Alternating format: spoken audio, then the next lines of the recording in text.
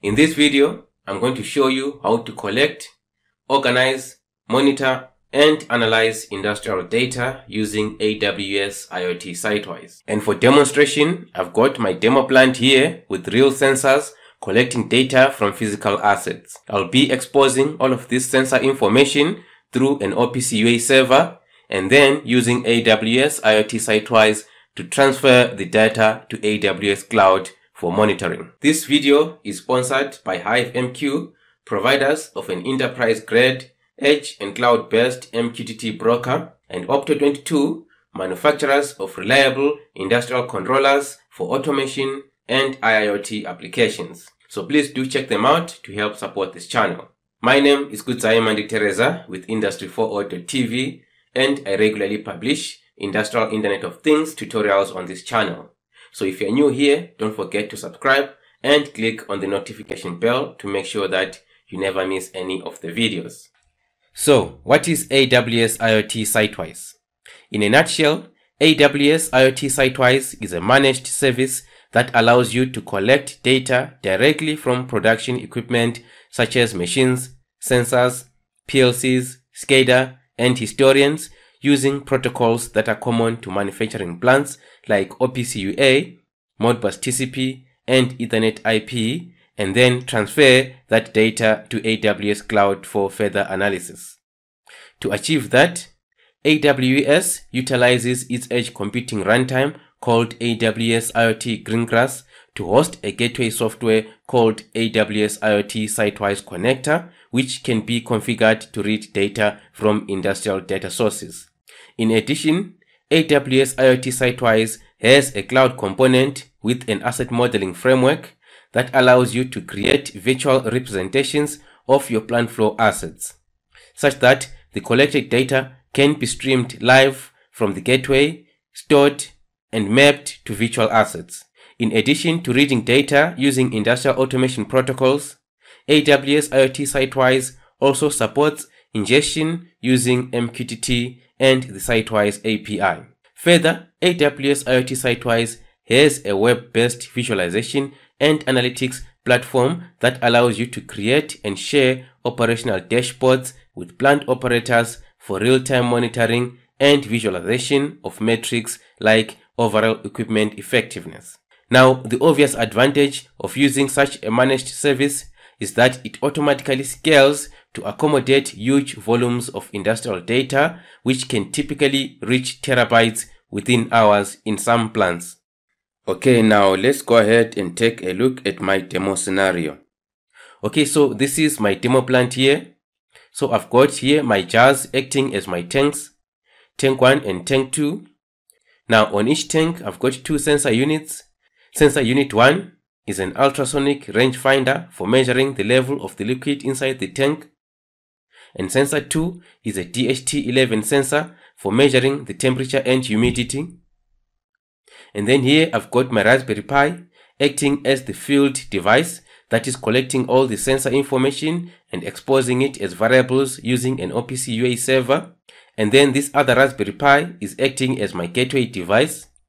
It is responsible for hosting the AWS Greengrass software and AWS IoT Sitewise connector software to connect to the OPC UA server running on my field device Raspberry Pi, collect the data, and transmit that data to the AWS Cloud for analytics.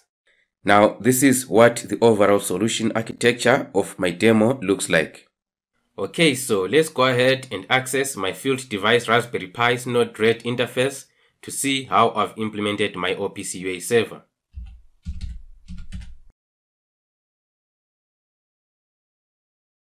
Okay, so let's just briefly go through my OPC UA server implementation here. So first here, I'm reading data from my ultrasonic rangefinder, calculating the liquid level as a percentage,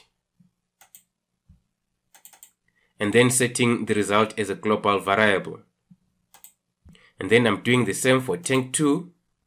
And then next, here I'm reading the temperature and humidity from my DHT11 sensor, and then also setting these as global variables. And then again, I'm doing the same thing for the DHT11 sensor on my tank 2. Okay, and then here, I'm reading those global variables for ingestion into my OPC UA server node. So this here is my OPC UA server node. Now if I open up the OPC UA server node, first you can see that I'm setting this OPC UA server port to 54845. And then if you go under the discovery tab here, you can see here I'm specifying my OPC UA server endpoint URL, whereby this is the IP address of my Pi and this is the port number of the server. Okay, and then let's look at the actual OPC UA server variables. So for that, I'll go to the address space tab here. So here I'm getting sensor readings that were set as global variables. And then under the root folder, I'm creating two folders, tank1 and tank2. And then inside of those, I'm creating tank1 unit 1, tank1 unit 2, tank2 unit 1, and tank2 unit 2 folders. And then here, I put those sensor readings inside the appropriate folder. Okay, so let's go ahead and use an OPC UA client to read this OPC UA server information to confirm that our server is indeed running and that we are successfully exposing our demo plant data. And for that, I'm going to pull up my process OPC UA client application. So here you can see we're connected to my OPC UA server endpoint URL. And then if I expand our objects here,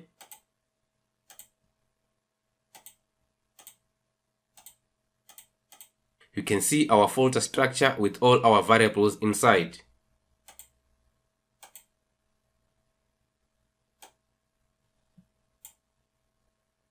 So you can see here our tank level for our tank1 unit 1 sensor is currently at 61%. And our tank2 humidity is at 92%.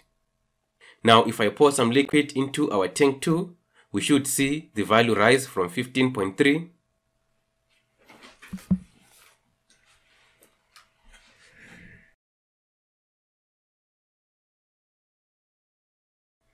Okay, so you can see that our value has risen from 15.3. Okay, so we've got our demo plant running and our OPC UA server successfully collecting and exposing our demo plant variables. Now the next step is for us to create a virtual representation of our demo plant assets in the cloud using AWS IoT Sitewise so that we can start collecting data from our physical demo plant assets via OPC UA and map it to our visualized demo plant assets. Okay, so to start visualizing our demo plant assets, we need to log into AWS Management Console, which I've already done. So from here, I'll click on Services here at the top. And then proceed by clicking on IoT Sitewise under Internet of Things. And when I do that, I'm taken to the AWS IoT Sitewise console. Now, before creating our demo plant assets, let's first understand the concept behind asset modeling and creation. So, every device or piece of equipment that generates and sends data to AWS Cloud is represented as an asset. In our case, Tank 1 is an asset, and so is Tank 2. Further, assets can have child assets, which are assets that fall under a given asset. For example, each of our tanks has Unit 1 and Unit 2 as child assets. Also, an asset can be created from a logical grouping of other assets. For example, when we group our assets here, we form a demo plant asset, essentially creating an asset hierarchy. Now, here's the thing. Every asset needs to be created from an asset model. An asset model being a guiding structure that is used to define the format of an asset. For example, we know that our Unit 2 assets on Tank 1 and Tank 2 share a common set of properties, which are temperature and humidity. So what that means is that we can define a Unit 2 asset model from which the Unit 2 asset from Tank 1 and Unit 2 asset from Tank 2 can be derived from. This is meant to enforce consistency across assets of the same type. So this implies that only after you define your asset models can you then go on to create your industrial assets. Now, because our Unit 1 and Unit 2 assets are the same on both tanks, we need to create 4 asset models for our demo plant asset hierarchy. one for unit 1, one for unit 2, one for a tank, and another one for our demo plant. Okay, so let's go ahead and start creating our asset models. So to do that, you scroll down here and select Create New Model. And when the page opens up, I'll start by creating an asset model for unit 1. So I'll call it unit 1 model. And then under description, I'll put unit 1 model template. Now your attributes are values that don't change much, like your serial number. In our case, we'll put one attribute whose name is unit type and whose default value is SRF05 ultrasonic rangefinder, and with a data type of string. And then under measurements here, our model has one measurement whose name is tank level, with % as the unit of measurement and a data type of double. And then we don't have transformations. Transformations are where you can define calculated values. And then on metric definitions, this is where you put things like average temperature over a certain period of time. Okay, when that is done, we can go ahead and click on Create Model. Next, I'll create our model for Unit 2. To do that, I'll click on Create Model here. So I'll call this Unit 2 Model with a description of Unit 2 Model Template. And then under Attributes here, we'll put Unit Type. And the default value is DHT11 sensor. And the data type is string. Now for our Unit 2 model, we have two measurements. The first one is temperature, with Celsius as the unit of measurement, and a data type of double. Okay, when that is done, we can go ahead and click on Create Model. Next, I'll create a model for our tank.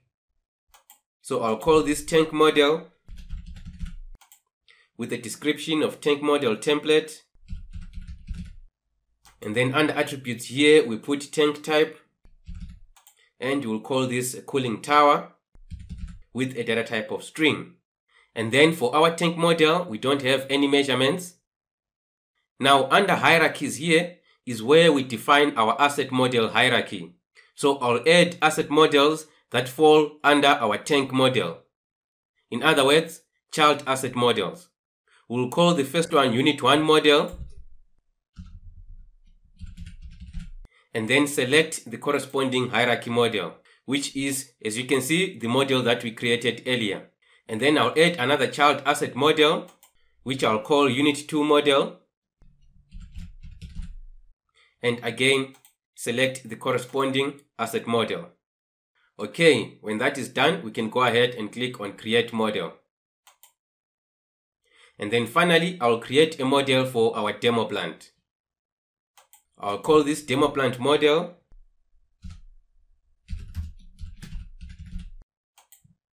Give it a description. And then under attributes here, we can put demo plant type. And then here we can just say cooling towers plant. And leave the data type as string. And then again for our demo plant model, we don't have any measurements. Now here under hierarchies, I'll need to add asset models that fall under our demo plant model, which is the tank model.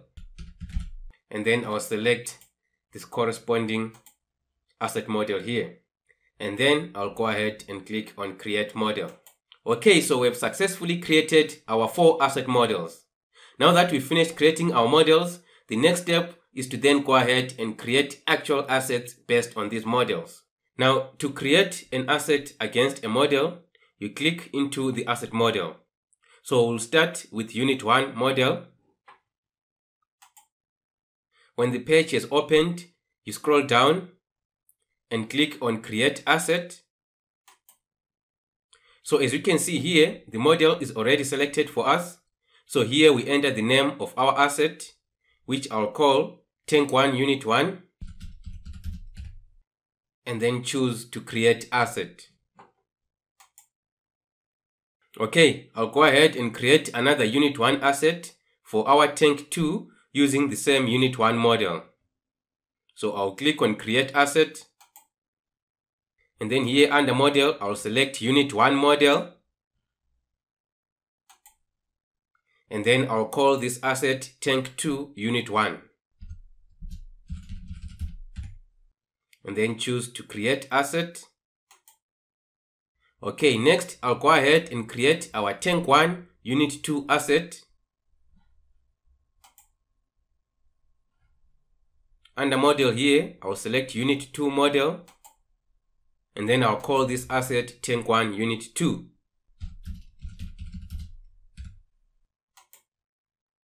Next, I'll create my tank 2 unit 2 asset using the unit 2 model. I'll call it tank 2 unit 2.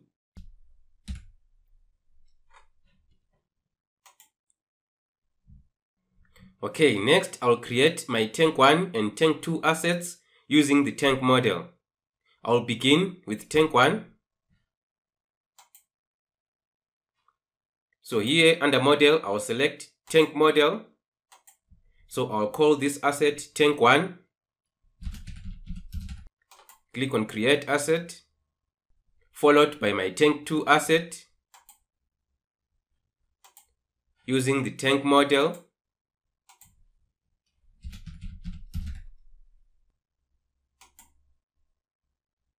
Okay, and then finally I'll create my demo plant asset using the demo plant model. So I'll click on create asset, and then under model here I'll select demo plant model, and then I'll call this demo plant 1, and then click on create asset. Okay, so we've successfully created our assets. Now the next step is to map the hierarchy model to our virtual assets, which means that under each asset we need to add all the assets that are associated with it. So we're going to begin with our tank 1 asset. I'll go ahead and open tank 1 asset, and then here I'll click on edit, and then select to add associated asset. So for my first associated asset, I'll select the unit 1 model, and then select tank 1 unit 1. Add another associated asset, and this time select unit 2 model, and then add tank 1 unit 2 as an associated asset. And then when I'm done, click on save. Okay, now I need to do the same for tank 2. So I'll click on my tank 2 asset, and then again click on edit, click on add associated asset, and then under hierarchy here I'll select unit 1 model, and then select tank 2 unit 1 as an associated asset. Click to add another associated asset, and then under hierarchy here select unit 2 model, and then select tank 2 unit 2 as an associated asset, and then I'll click on save. Now the next thing that I need to do is to add my 2 tanks under my demo plant asset. So I'll select demo plant, click on edit, select to add associated asset, and then under hierarchy here I'll select tank model, and then choose tank 1 as an associated asset, add another associated asset, select tank model again under hierarchy, and then choose tank 2 as an associated asset, and then I'll click on save. Okay, so we've finished creating our asset hierarchy. Now if I go back here to models, you'll see that we have 4 models, and then when I go to assets,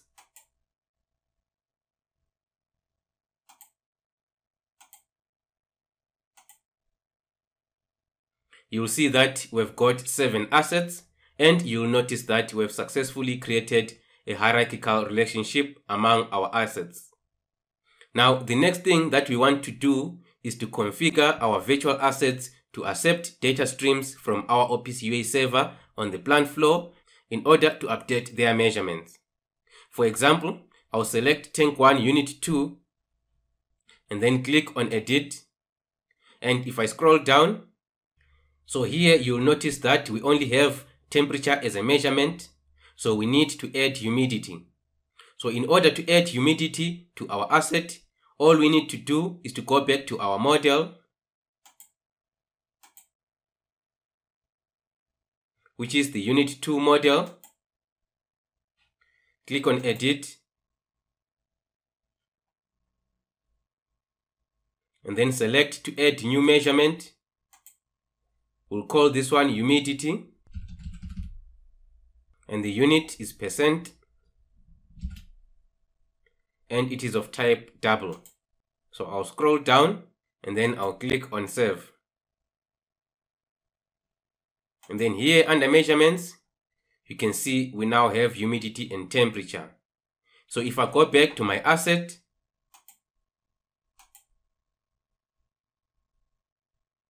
which is tank 1 unit 2,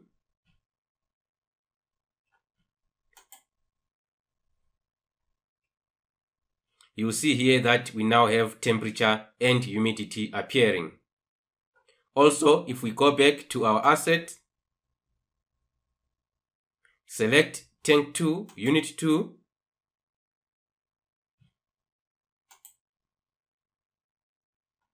you also see that humidity is also appearing there.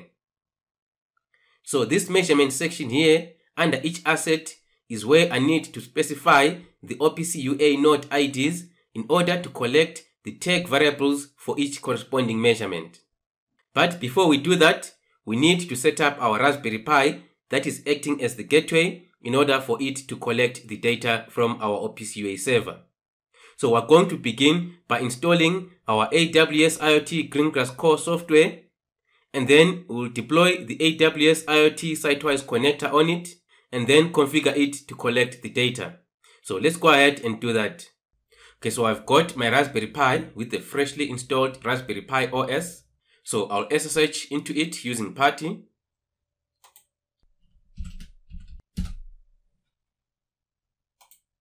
Now, since I'm installing Greengrass core for the first time, I need to set up my device first to prepare it for the Greengrass core installation. I'll begin by creating a system user account called Greengrass core user. And then I'll create a system group account called Greengrass group.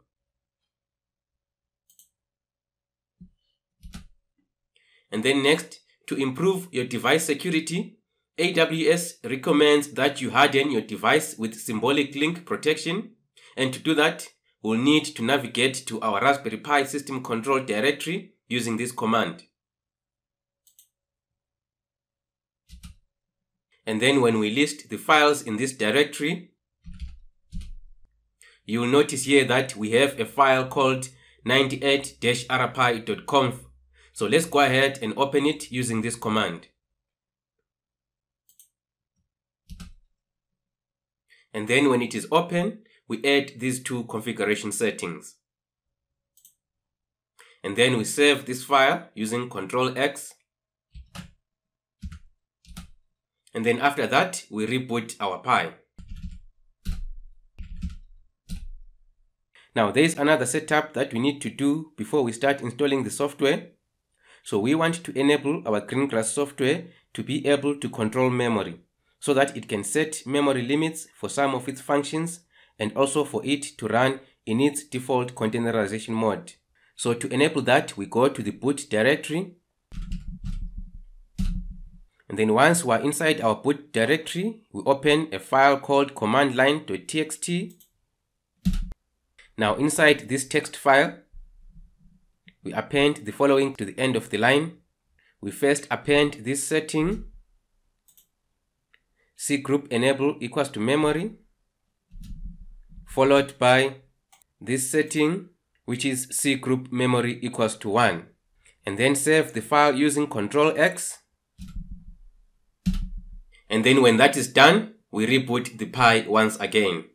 Okay, so our Raspberry Pi is now ready for AWS IoT Greengrass installation.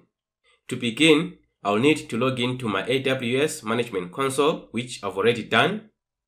Few things that I need to mention here before we proceed. First of all, here I'm using an AWS free tier account, and with it you can create up to 3 Greengrass Core devices. Second, AWS Greengrass Core software has 2 versions, version 1 and the recently released version 2. Now, AWS IoT Sitewise is not yet compatible with version 2.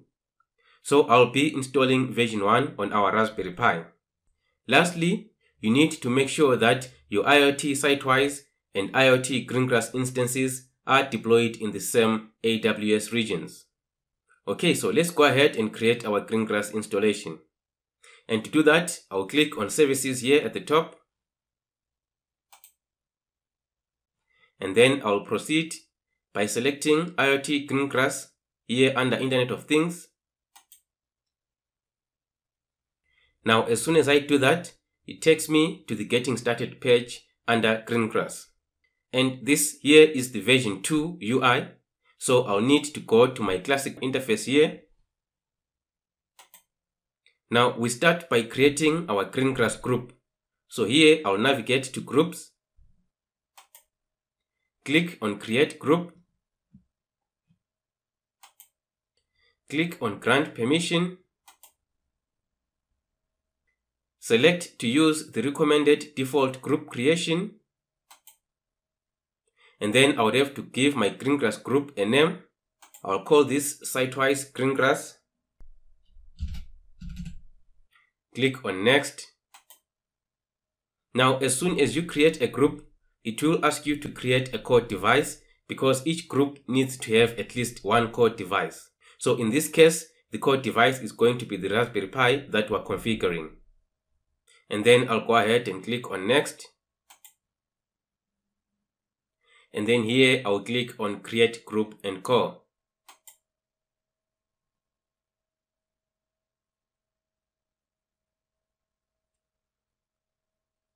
Okay, when the creation is complete, you now need to go ahead and download the security resources, which include the certificate and keys that have been generated for our device to connect to the cloud.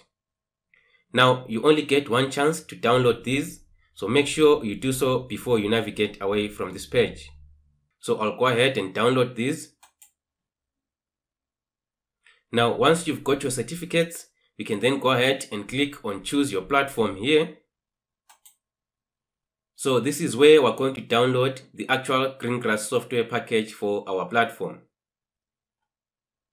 Now, because my Raspberry Pi has an ARM v7 processor, I'll select to download an ARM v7 package for Raspbian.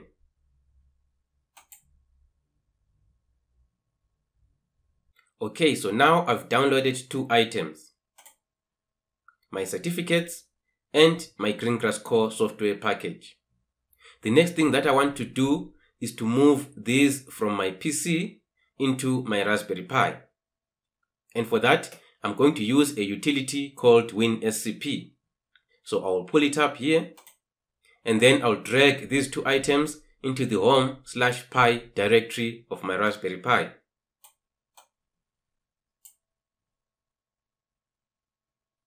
Okay, so now if we go back to our AWS console,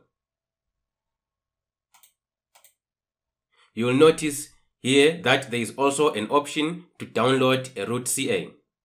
We're going to skip this for now. We'll download it from the Raspberry Pi terminal, as I will show you in a minute. Okay, now I'll go ahead and access my Raspberry Pi terminal. Now here I'm in the home Pi directory, and if I list the files in this directory, you can see the 2 items that I've just moved into this directory. So I'll first extract my Greengrass software package and put it into the root directory using this command. Okay, so this operation would have created a new Greengrass directory in the root directory. Next, I'll extract my certificates into this newly created Greengrass directory using this command.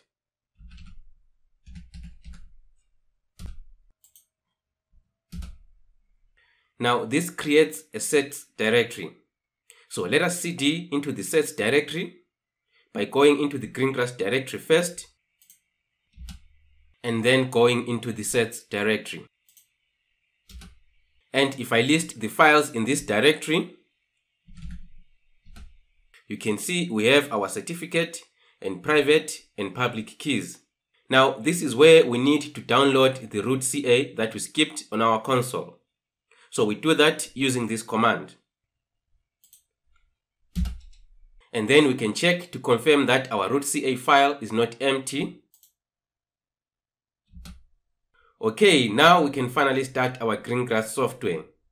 And to do that, we need to first go into the Greengrass code directory and then running the software using this command. Okay, so as you can see, Greengrass was successfully started with PID 1068. And then we can go back to our AWS console. And then here we can click on finish. Okay, now that we have got our AWS IoT Greengrass core software installed on our gateway Raspberry Pi, the next thing that we need to do is to configure our gateway device for AWS IoT Sitewise. So I'll open up my Raspberry Pi terminal. Now, AWS IoT Sitewise gateway software requires Java version 8 to be installed. So we'll begin by installing Java version 8. To do that, I'll first run the update command.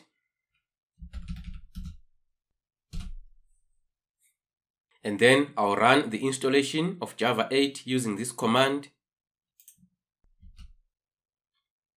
Okay, when that is complete, I'll check the version of Java running.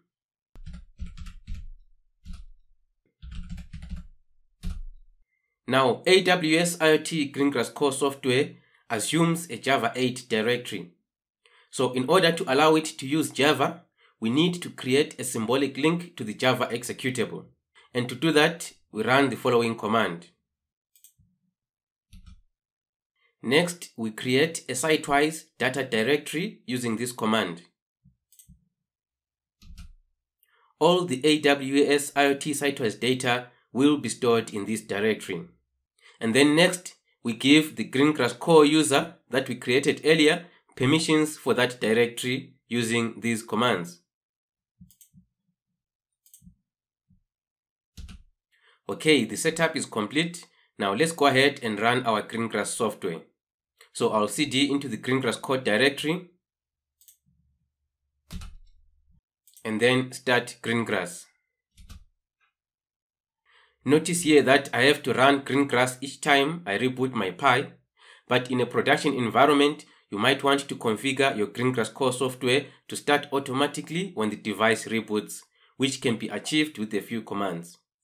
Okay, now to allow this Raspberry Pi to access AWS IoT Sitewise in the cloud on our behalf, we must create an AWS Identity and Access Management policy and role. So let's go ahead and do that. So I'll go to my AWS Management Console, go to Services here, and then proceed by selecting IAM under Security, Identity and Compliance here. And then next we select Policies here in the navigation pane. And then choose to create a policy. And then here we're going to open up the JSON tab. And we're going to replace these contents with this policy. And then here you click on Next. Select Next again to go to Review. So here we're going to enter the name of our policy. We'll call this Sitewise Demo. And then give it a description. And then from here, we choose to create policy. And then next we go to our navigation pane here and select roles. Choose to create a role. Under select type of trusted entity, we choose AWS service. And then when we scroll down here, we will select Greengrass as the service that will use this role. And then we choose next to go to permissions. And then here we search for the policy that we created. Select the checkbox against it, and then choose next to go to tags. And then we click on next again to go to review. So here we enter the name of the role. We'll call it Sitewise Demo. And then we leave the description as default. And then here we choose create role. And then next we click into our new role. And then choose the Trust Relationships tab. And then choose to edit trust relationship. And then we replace the contents with this role. Okay, and then when that is done, we choose to update trust policy. Okay, so now that we have successfully created our IAM role, the next step is to attach our IAM role to our Greengrass group. Okay, so to do that, we need to go to our AWS IoT Greengrass console.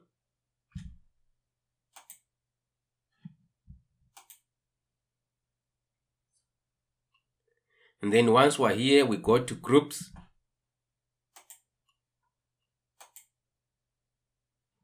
And then we choose our Sitewise Greengrass group that we created earlier.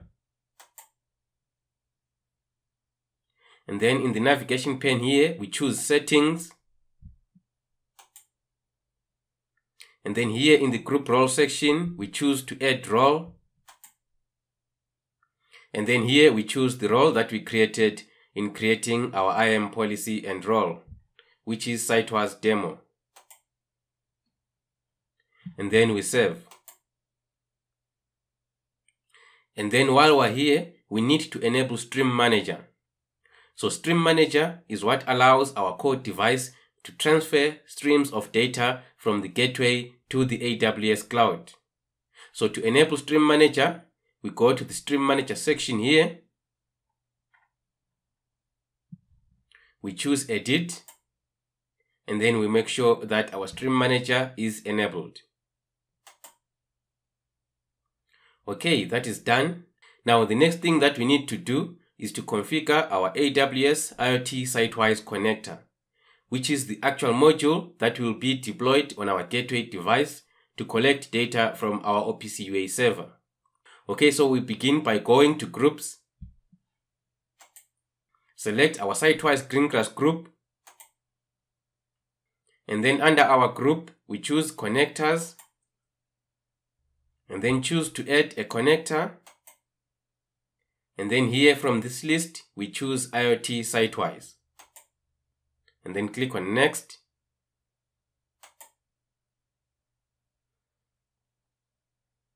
Okay, so my OPC UA server does not require authentication, so I don't need to configure any secrets here. Now, if you remember, when setting up our Raspberry Pi for Sitewise, we created a Sitewise data directory with a path of var/Sitewise. Now, if you used a different path for your Sitewise data storage, this is where you put that path. Now next, if our Raspberry Pi loses connection to the internet, the Sitewise connector will catch the data until the connection is restored. So here you can put the maximum size of the buffer before it starts overriding from the oldest data. So to use default settings here, we'll leave both fields empty. And then we choose add. And then we can go ahead and deploy everything that we've been doing onto our device. So to do that, we click on actions here and then select deploy. Choose automatic detection to start the deployment. And then if we go to the deployments here, you can see that our deployment is in progress. Okay, so the deployment of our AWS IoT Sitewise connector has been successful. Now the next step is to add our gateway to AWS IoT Sitewise. And after that, deploy my OPC UA server configurations to my gateway.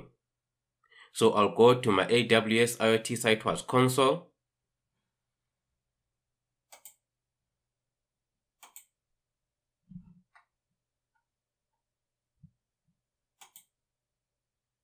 Okay, once I'm in my AWS IoT Sitewise console, I'll select gateways here. And then I'll choose create gateway. And then here I'll give my gateway a name. I'll call it headquarters demo plant. And then for the Greengrass group ID, I'll select the Greengrass group that we created earlier. And then I'll go ahead and click on create gateway. Okay, now we can go ahead and add a data source to my gateway. And to do that, I'll click on manage here. And then click on view details.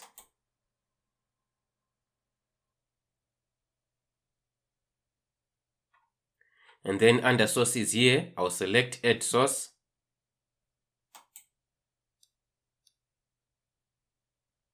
And then here under protocol options, I'll leave OPC UA selected. And then I'll call this data source demo plant 1 OPC UA server.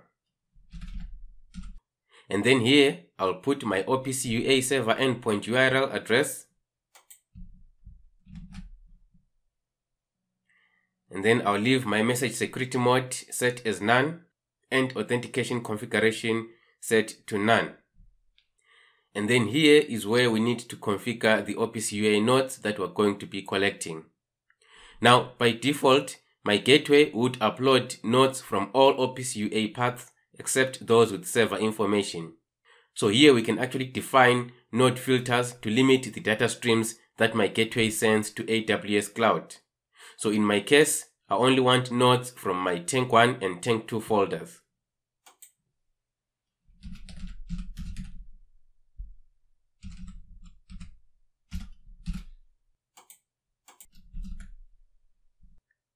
Okay, now I can go ahead and click on add source.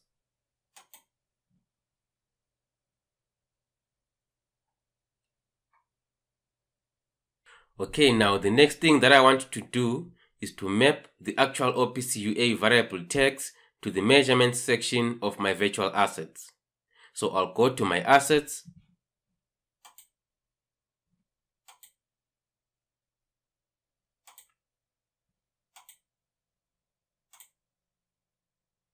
And then here I'll start with Tank 1 Unit 1. Click on Edit. And then scroll down to Measurements. Now here we need to put the property alias, which is the actual path to OPC UA variable tags. So for my Tank 1 Unit 1 tank level variable tag, the alias is /tank1 /tank1 unit 1 /tank level. And then I'll click on save. And then I'll go ahead and do the same for all measurements of our assets.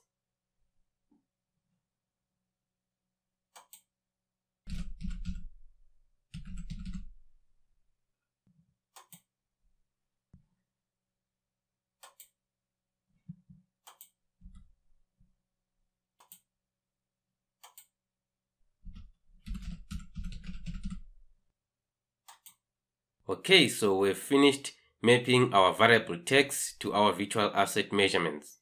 Now make sure that your alias under measurements here is written the same way as in your OPC UA server. I had actually left out a space here and was confused why I was not getting the data from my server. Okay, so I'll go back to Tank 2 Unit 2. Now if we go under measurements here, you can see that we are getting our values from our OPC UA server under latest value here. And if I check on the other assets,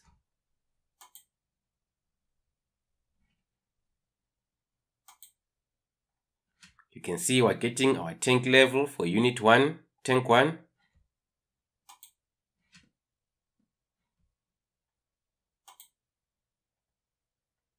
We're also getting our temperature and humidity.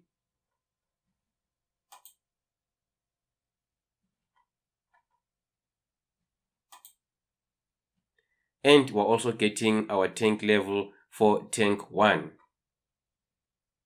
Okay, now that we've got our OPC UA server data on Sitewise, we want to go ahead and visualize this data.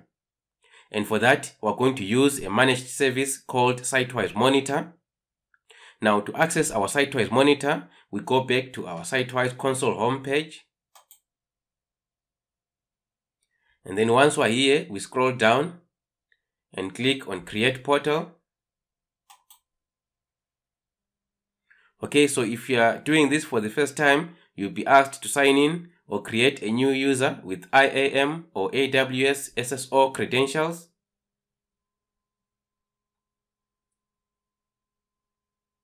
So here I'll give my portal a name.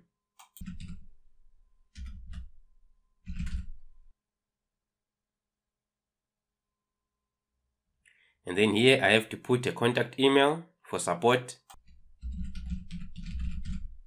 I'll go ahead and click on next. So I'll just disable alarms for now. And then I'll go ahead and click on create.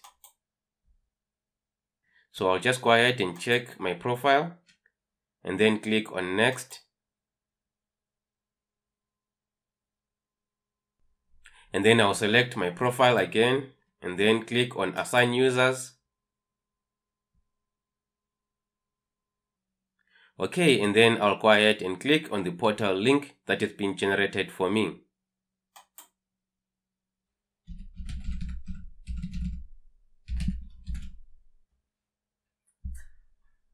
Okay, so now I'm logged into my AWS Sitewise Monitor portal. Now, if I click on Assets here on the navigation menu, you can see all our assets that we created and mapped to our OPC UA server. Okay, so let's go ahead and create a new project. So I'll click on Add Asset to Project. And then here I'll click on Next. I'll give my project a name. And then I'll click on Add Asset to Project. Okay, so I've successfully created my project. Now inside this project, I can go ahead and start creating dashboards. So I'll click on Create Dashboard. And then I'll give my dashboard a name. I'll call it Demo Plant 1. Now if I click on an asset here,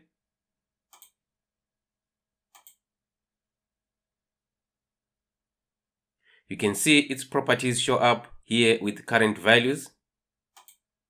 And then you can add these properties to your dashboard by simply dragging them and dropping them onto the dashboard area.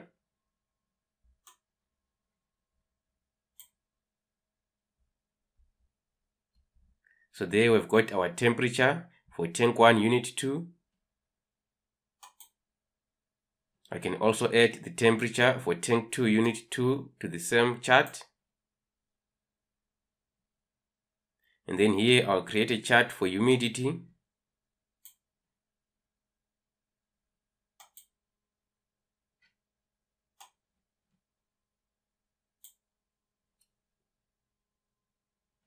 And then I'll also do the same for the tank level.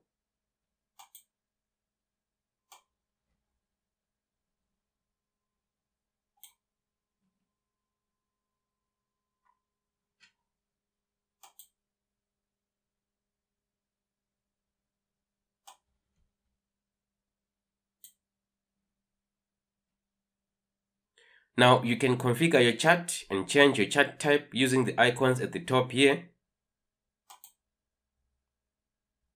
So we could change this to a bar chart.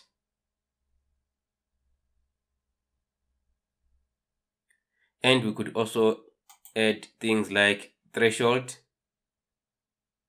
where we can say if the value is greater than 30, we can display it in red. Okay, so as you can see, we're viewing the live data here. For some reason, my temperature is not showing.